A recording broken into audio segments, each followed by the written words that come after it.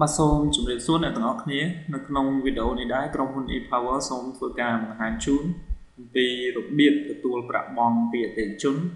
និងរបៀបលុបការបង់ប្រាក់ដែលបានបង់ខុសដូច្នេះសូមធ្វើការតាមដានទាំងអស់គ្នា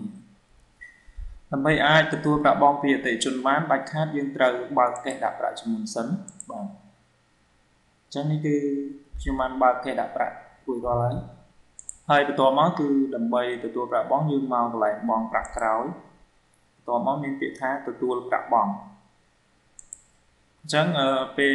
ដែលចុចមកកន្លែងនេះគឺមាន3លក្ខខណ្ឌដូចគ្នាគឺយើងអាចវាយបញ្ចូលលេខកូដគាត់ឬក៏ឈ្មោះឬក៏លេខនាឡិការបស់គាត់បានដូចគ្នាប៉ុន្តែប៉ុណ្ណោះកន្លែងនេះយើងអាចប្រើជាមួយនឹង barcode reader ដើម្បីយើង read ដើម្បីយើងចុចមកវា read barcode នៅលើវិក័យប័ត្រគឺយើងអាចប្រើបានដូចគ្នាអញ្ចឹងឧទាហរណ៍ថាអតិថិជននៃគាត់មកបង់លេខកូដ3233អញ្ចឹងខ្ញុំវាយមកបាទអញ្ចឹងនេះគឺជាទឹកប្រាក់ដែលគាត់ត្រូវបង់គឺសរុបបាទប៉ុណ្ណឹង 286,500 អញ្ចឹងកន្លែងនេះបើសិនជាយើងអត់ធីកកន្លែងបញ្ចូលប្រាក់បង់ដោយស្វ័យប្រវត្តិទេគឺវាអត់ចូលកន្លែងប្រាក់ទូទាត់និងស្វ័យប្រវត្តិទេឧទាហរណ៍ថាវាយម្ដងទៀត3233បាទអញ្ចឹងវាអត់ចូលមកកន្លែងប្រាក់ទូទាត់ទេគឺតម្រូវឲ្យយើងវាយបញ្ចូលខ្លួនឯងប៉ុន្តែបើសិនជាយើងខ្ជិលអញ្ចឹងយើងធីកមកពេលដែលយើងវាយចូលគឺវានឹងបំពេញអូតូបាទអញ្ចឹងបន្តមកយើងចុចយក Pro មកគឺជាការស្រេចករណីមួយទៀតករណីដែលអតិថិជនគាត់សងអត់ទាន់គ្រប់ចំនួនឧទាហរណ៍ថា 286,500 ហ្នឹងគឺគាត់សងយើងតាម 280,000 ទេបាទអញ្ចឹងបំណុលនៅសល់គឺ 6,500 ទៀតអញ្ចឹងបើសិនជាករណីហ្នឹងយើងចុចយក Pro គឺប្រព័ន្ធអត់ឲ្យយើងចុចរក្សាទុកទេមូលហេតុដោយសារទឹកលុយគឺវាខុសគ្នា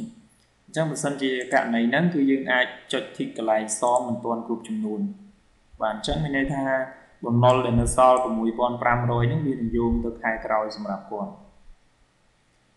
បាទហើយអញ្ចឹងបន្តមកខ្ញុំចុចយល់ព្រមហើយនេះគឺកន្លែងនេះគឺបោះពុម្ពប្រកាន់ដៃពេលដែលយើងធីកទៅហើយយើងចុចយល់ព្រមគឺវានឹងបោះពុម្ពប្រកាន់ដៃសម្រាប់អតិថិជន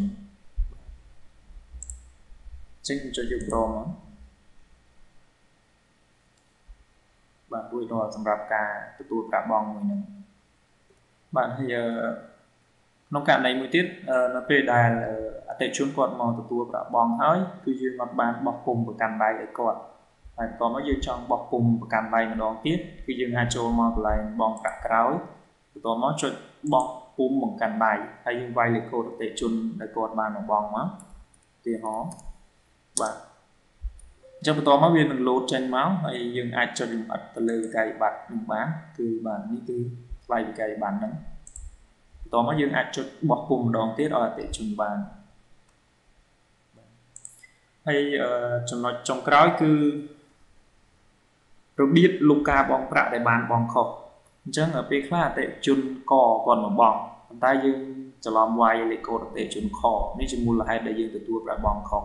អញ្ចឹងបើសិនជាករណីហ្នឹងយើងអាចចុចលុបការបង់ប្រាក់នឹងចោលវិញដោយចូលទៅកាន់មេនុយបង់ប្រាក់ក្រោយបន្តមកយកពាក្យថាលុបការបង់ប្រាក់អញ្ចឹងកន្លែងនេះគឺយើងអាចលុបការបង់ប្រាក់នឹងចោលបានតាមរយៈទី1គឺលេខកូដអតិថិជនឈ្មោះឬក៏លេខដែលទូទាត់មានន័យថាលេខប្រកាន់ដៃរបស់គាត់អញ្ចឹងឧទាហរណ៍ថាខ្ញុំនឹងធ្វើការលុបការបង់ប្រាក់របស់អតិថិជនដែលមានលេខកូដ32 33ដែលបានបង់ច្រឡំបាទអញ្ចឹងយើងអាចចុចលម្អិតមើលពីការលុបរបស់យើងថាវិក័យប័ត្រហ្នឹងត្រឹមត្រូវចឹងមែនអត់ហើយអ្វីដែលយើងគួរកត់សម្គាល់គឺទឹកប្រាក់ដែលយើងបានបង់និងទឹកប្រាក់ដែលយើងលុបអញ្ចឹងបន្ទាប់មកខ្ញុំចុចលុបមកបាទអញ្ចឹងមានន័យថាការបង់ប្រាក់របស់អតិថិជនមួយហ្នឹងគឺត្រូវបានលុបចោលវិញអញ្ចឹងបំណុលរបស់គាត់នៅធម្មតាដូចដើមវិញបាទសម្រាប់វីដេអូដែលបង្ហាញអំពី